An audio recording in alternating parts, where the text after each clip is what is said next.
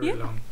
Hi guys, I am here in Norbotten Museum with Jose Antonio Gordillo. Perfect. More or less. Science educator at the museum. Curiosity is sort of what drives you to explore different aspects of... Exact. I think all of us, you have like two groups in the world. Yeah. People who think that only genius and very brilliant people are curious and creative. Yeah. And the other group that consider that all kind of people, all the people is creative and curious. This is my group. This is your group? Yeah. And starting from this point, the question is how to improve, support, growth. Yeah. All this that you have in every single person of the world. Yeah. I call this my preferred toy. All of us, we have a preferred toy. Some of them have a preferred toy related with writing, others with music, others with images, others with figures, with shapes, with colors. But our role, my role, is help you to discover your favorite toy. Nice. Yeah. Science is culture in contemporary societies. Yeah.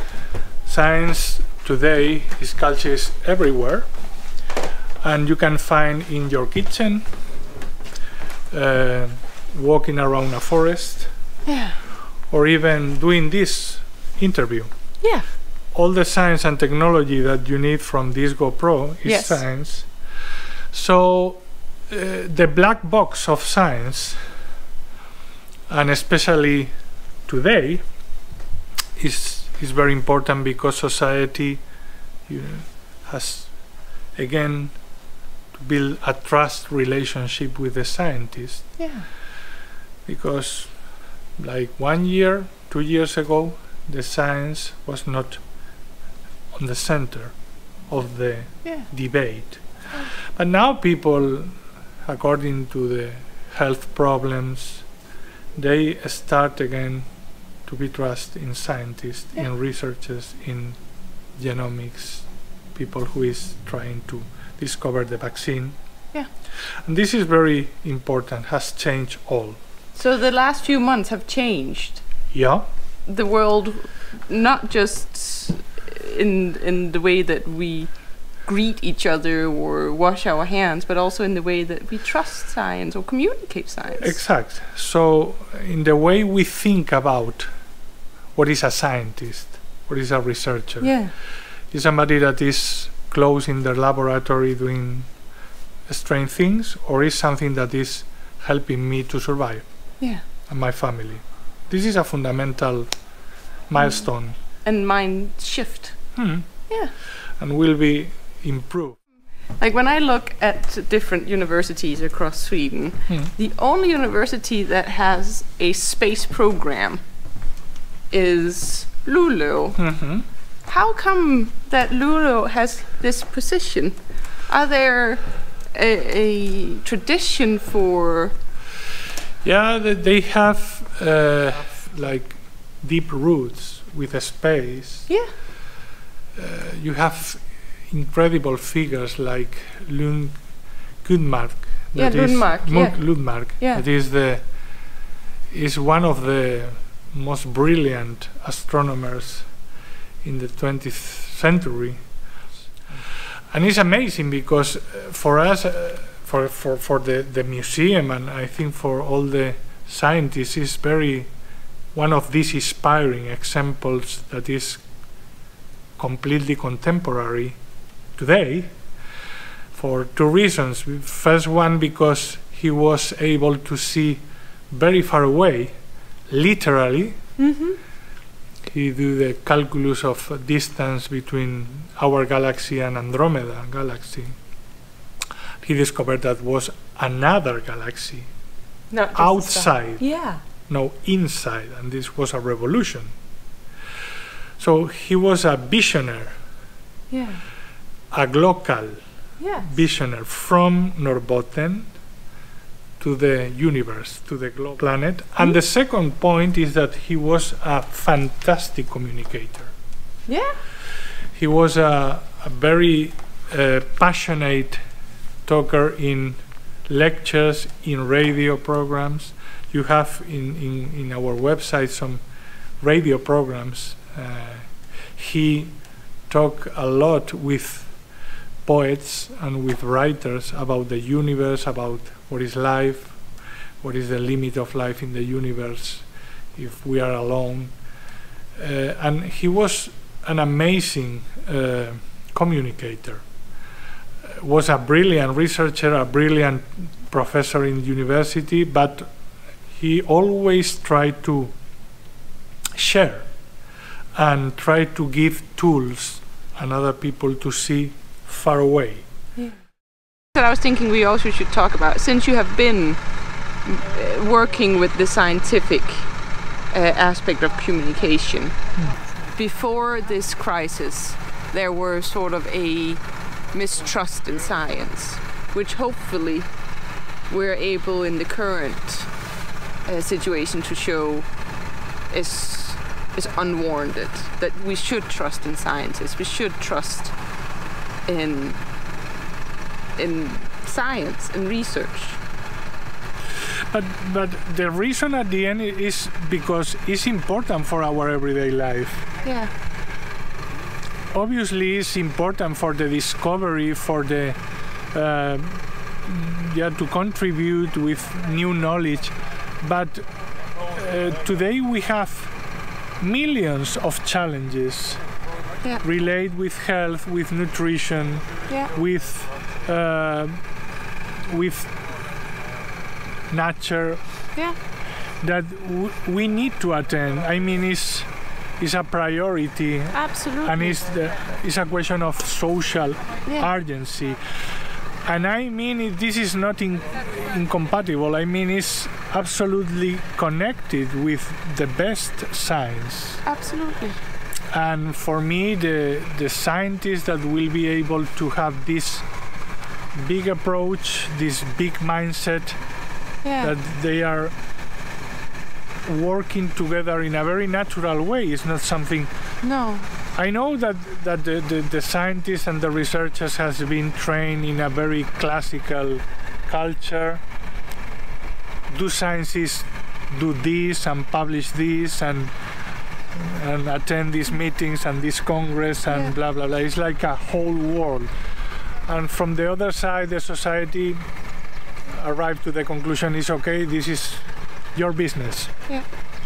But now the coronavirus pandemic have changed all, and I think this is a fantastic, unique chance, first to demonstrate this international network that is, science is not local, it's global. Exactly.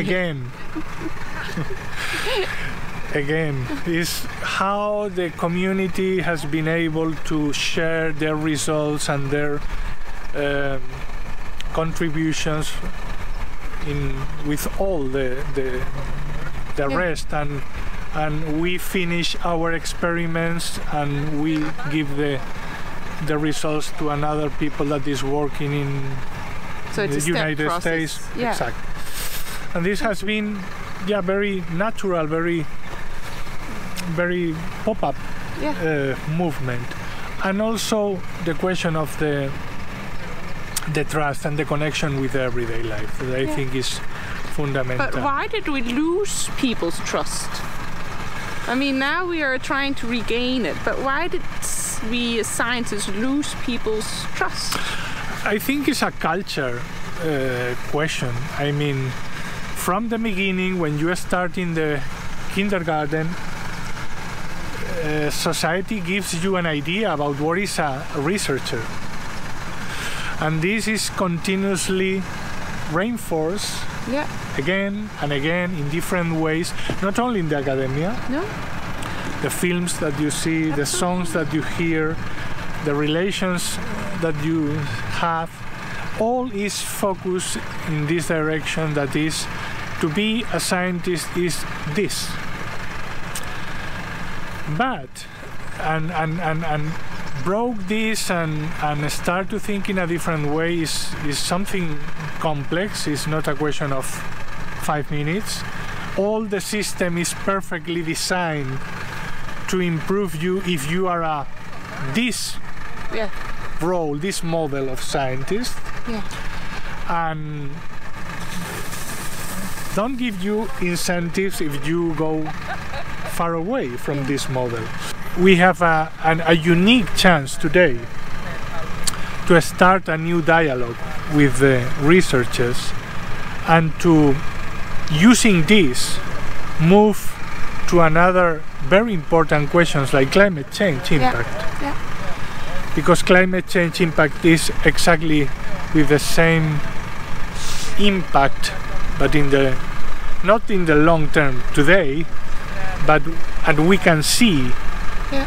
So that's another example to cooperation, and maybe we will be much more efficient in to solve these local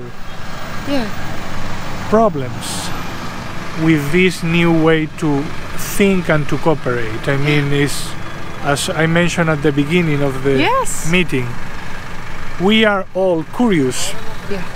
Is what defines us as a species. We are all creative people, and we have all an interesting approach, perspective and point of view that we can contribute to fix some important. Maybe we have missed this perspective, and maybe this can be the reason. We have outsourced curiosity to someone else. We have to rediscover our own curiosity. And this means a dialogue. Restart. Museums are a perfect place to do this, to start this dialogue and to invite people to reconnect. And when you see this reconnection is amazing because it's autonomous. You don't need to support anymore. It's by themselves, they do their projects, their experience, and it's like independent, it's autonomous. But this start point, I think, is important. And that's where museums come in. That's where a museum should facilitate and support and improve as much as possible this connector role. That's the role of the museums, to start a conversation and change the experience of the people and the mindset. I mean, at the end is you find here something that you can find in internet, you can find in all other place. And what is different is that you can start to think different when you visit. It's not only the content, it's a content that you are invited to develop with others. That's cool. Okay. So the impact really is great on society if we allow it. And that's what drives you forward. Is that this what makes you continue? The museum can be a very, very powerful social tool to impact and to give all these favorite toys to the people. I know a lot of scientists that has been scientists because one single visit to a science museum. So you can change the life of people with a powerful experience. I think I'm going to let that be the last word. Thank you. My pleasure. Let's see. Bye. Bye, guys. Bye.